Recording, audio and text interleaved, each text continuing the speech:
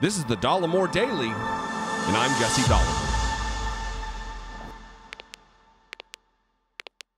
One of the more remarkable moments yesterday in the January 6th House Select Committee's investigation looking into the insurrection on January 6, 2021, was a text exchange between Katrina Pierson, a longtime Trump supporter and Trump surrogate campaign staffer, and Brad Parscale, who was Donald Trump's one-time campaign manager and then campaign bigwig. And I don't know how I want to talk about this, because on one hand, he did feel remorse. In these text messages, I'm going to play a clip of them being read, he felt guilty for having got Donald Trump elected. He felt responsible in some way for the death that took place of Ashley Babbitt. He says in text to Katrina Pierson, it was the rhetoric that killed her. Donald Trump's rhetoric killed Ashley Babbitt. And the reason I hesitate and I'm torn here is because not only did he contact Donald Trump and is now on board to get Donald Trump elected again, he reached out yesterday to Donald Trump to explain away the text messages.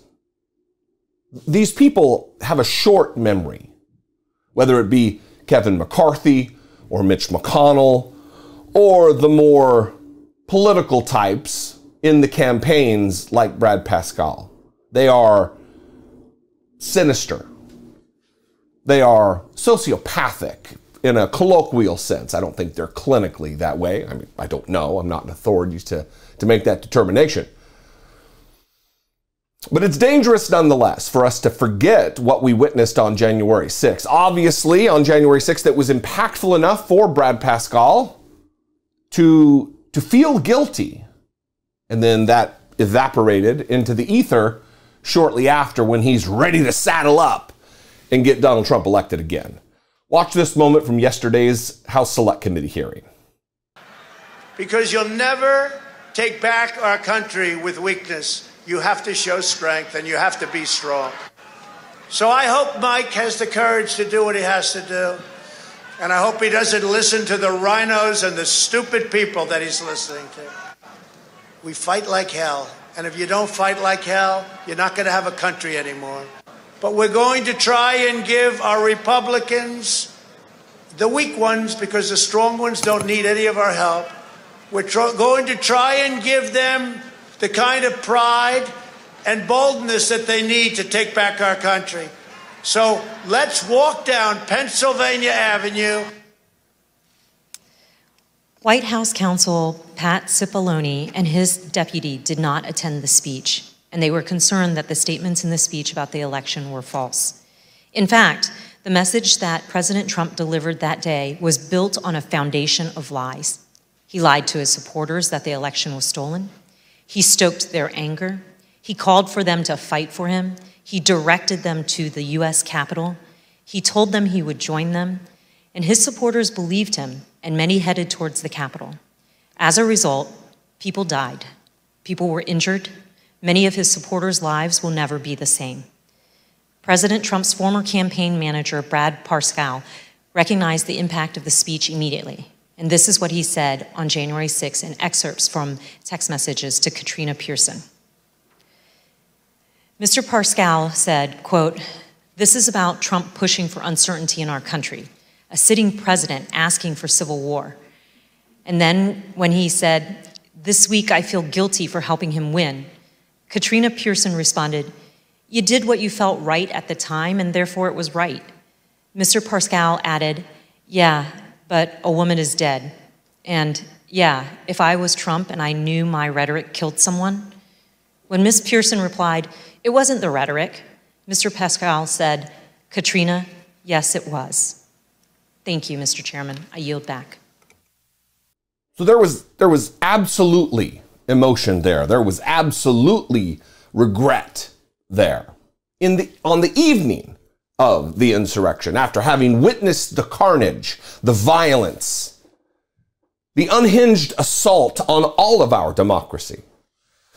And then I want to share this tweet with you from yesterday, Elena Treen, who says, Parscale, exactly a month after the January 6th attack, in a statement, quote unquote, to Trump, if they only impeached you twice, you need to run again.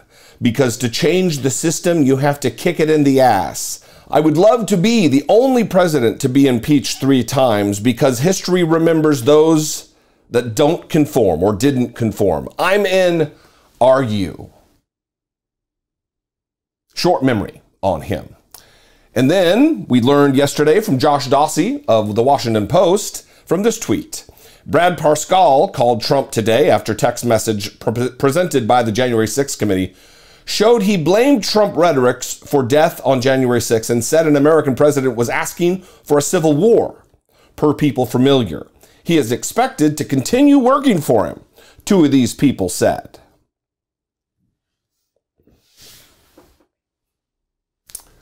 So what do we do with these people? What are we to believe about these people? Was his regret legitimate? Was it genuine? And now he just doesn't care? He's willing to work for a man who he believes with his own words is responsible, whose rhetoric is responsible for the death of one of those protesters? Is he that vapid? Is he that devoid of character? It's a question I'll leave to you. You can call, leave me a brief voicemail, 714-576-4054. Of course, you can email me, daily@dollemore.com. I appreciate you very much. Thanks for joining me today. Follow me on social media. I am at Dollemore on Twitter. I am at Dollemore on Instagram and at Dollemore on TikTok. I'd love to see you there. 2024 is going to be wild. It's very likely Donald Trump is going to run again, if not for anything than to avoid investigation or attempt to. We'll see what Merrick Garland, what kind of fortitude he has, what kind of dedication to the proposition of democracy he has. But that is Donald Trump's plan, it appears.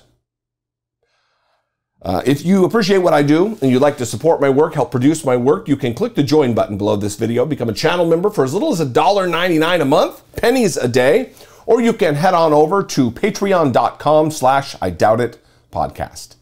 I love you guys. I appreciate you very much. I'll see you next time. Until I do, be genuine. Take care of one another.